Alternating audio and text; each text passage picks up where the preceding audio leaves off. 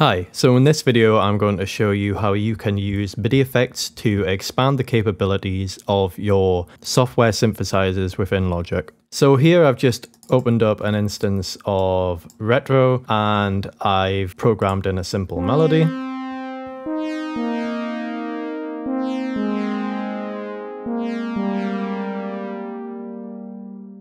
So on my melody lines I like to have a bit of vibrato. One of the problems with doing this with Retro though is that because the vibrato is either controlled by the mod wheel or the aftertouch, there's no option within the synthesizer to fade this in. I don't want to have the vibrato on straight away.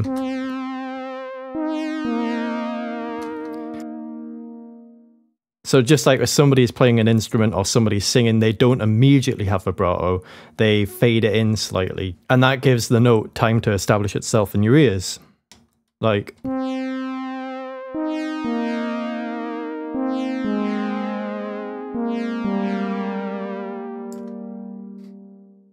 So I could achieve this by just automating the mod wheel, but I don't really fancy automating the mod wheel on every single note I program. So a more efficient way to do this is to use MIDI effects. So if we go over to the channel strip over here on the left, above where you select the plugin instrument that you're using, there's a box that says MIDI effects.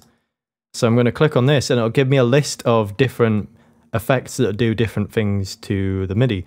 So if you've never used this before, it's very useful. For example, you can have an arpeggiator on any synthesizer, even if it doesn't have one built in, just by using this MIDI effect here. But what I'm going to use is Modulator. So Modulator gives you a LFO and an envelope, and you can send that to any MIDI parameter. So I've already saved a custom default here. I've set up an envelope going to the mod wheel. This is my most common use of the modulator. If you've never done that before, you can save a user default by going up to this menu here and then just click save as default, and then whatever you've got the plugin set to at the time will be the default. This is really handy as well for plugin synths if you want to initialize them, so like you have a very basic patch that you can start building things with, rather than some synths which will give you like a really complicated synth patch, when usually you just want a basic patch that you can build on straight away. That's really useful to set that up. So in this case, I've got the envelope going in the mod wheel. So it means that every time a MIDI note is triggered, it triggers this envelope, which is sending essentially automation data to the mod wheel. So if I play this now,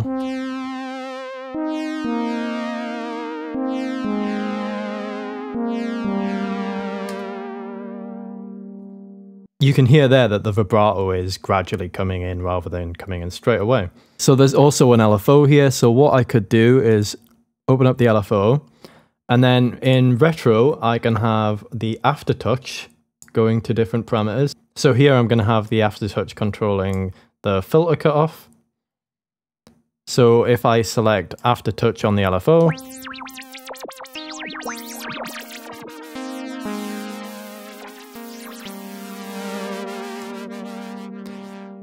now that LFO is controlling the filter cutoff through the aftertouch. So the modulator is very useful to use with any synth that allows you to assign a MIDI parameter to a parameter in the synth. Anything like mod wheel, aftertouch, pressure, or some soft synths actually even have parameter lock, so every single parameter has a MIDI value assigned to it. In which case, you can always add an LFO or an envelope using this plugin, and it stacks as well. You can open up more instances of it if you want to. So I could open up another modulator and have another LFO going to a different parameter. So I could actually have a bunch of LFOs on a synth that maybe only has one or two LFOs built in. So the power of this is that you can take a pretty basic synth like Retro here that maybe doesn't have a huge amount of modulation options and assign new LFOs and new envelopes to it, which greatly expands the capabilities of that synthesizer.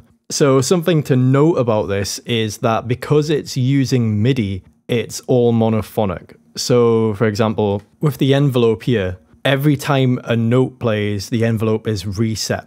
So for example, in Retro, every single polyphonic note gets its own instance of the filter envelope.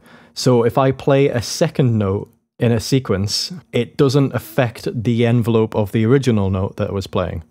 So if that note is in the release stage, it's not suddenly going to have another attack. Whereas with this envelope, it actually would.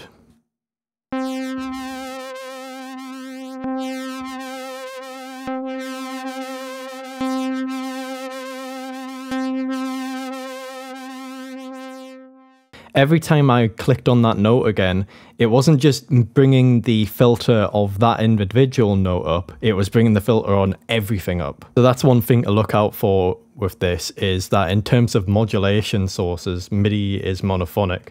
The only thing that gets polyphonic modulation is velocity. Other than that, every control channel, every MIDI CC, these are all monophonic. So they'll affect everything globally. They won't affect things on a note-by-note basis. It's also worth noting that it is susceptible to other limitations of MIDI. For example, MIDI is only a 7-bit protocol. So basically what that means is that you only get 128 steps, 128 different values that the MIDI parameter can be, which in a lot of cases you're not going to really hear, but there may be some cases where you'll actually introduce some sort of stepping.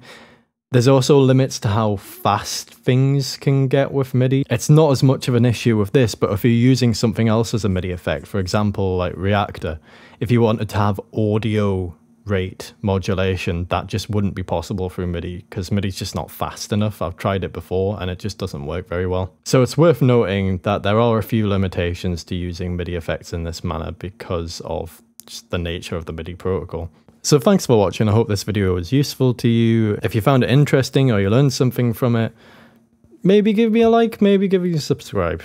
Maybe don't, whatever. Okay, I'll see you in the next one. Bye.